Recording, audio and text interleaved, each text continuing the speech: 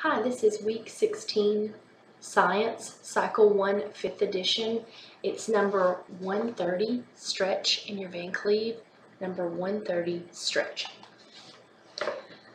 For this, you just need a balloon per student and a black Sharpie. So what the directions tell us to do is to draw a square on our balloon and leave the middle section not colored in. So I'm going to do that. It says draw a square on the balloon.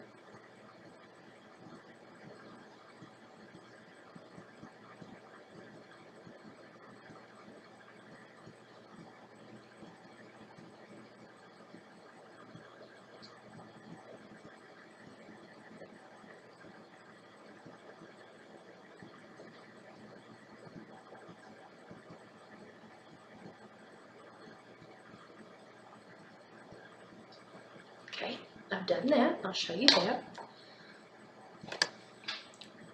They wanted you to divide the balloon into 3 sections and there's a glare, and to leave the section in the middle blank.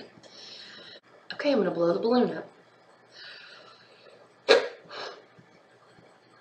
Alright, then you're going to observe the markings.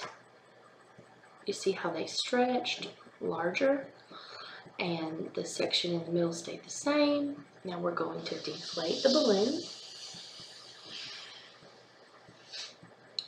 and observe the balloon again.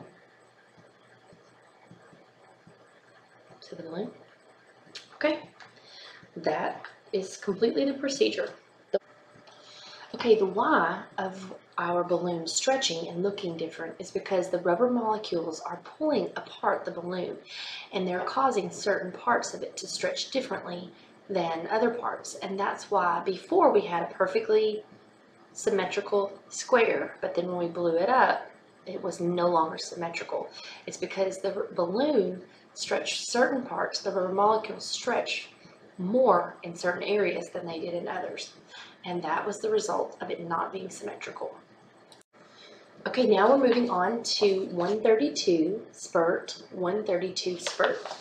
The book calls for a half-empty tube of toothpaste, so I'm going to provide both in the classroom. I'm going to provide the half-empty tube of toothpaste, but I also want to use this clear bag that I have filled with colored gel because I want them to be able to visually see what's going on when we press on it.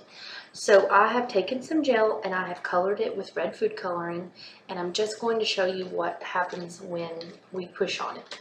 So if I take my hands and I have all of it here and I push, then it moves between my hands and it spreads where they were. So if wherever I press, the gel moves away. And this is to demonstrate that when rocks press on magma under the Earth's surface, that the magma moves in order to make way for the pressure from the rocks. So that is the how and why of this one. This one is very short. In the why section, it goes into more in-depth discussion about if magma does this, then it's called that. If magma does this, then it's called that. So you can use that for discussion time because both of these are very, very quick. And so I think you'll have a lot of time to have some good discussions. I have a little book on volcanoes that I might bring if there is a section about magma. But you will have time for discussion and you can just use your discretion for that. Thank you for watching. This is week 16 Classical Conversations 5th edition Science, number 130 and 132 in your VanCleave.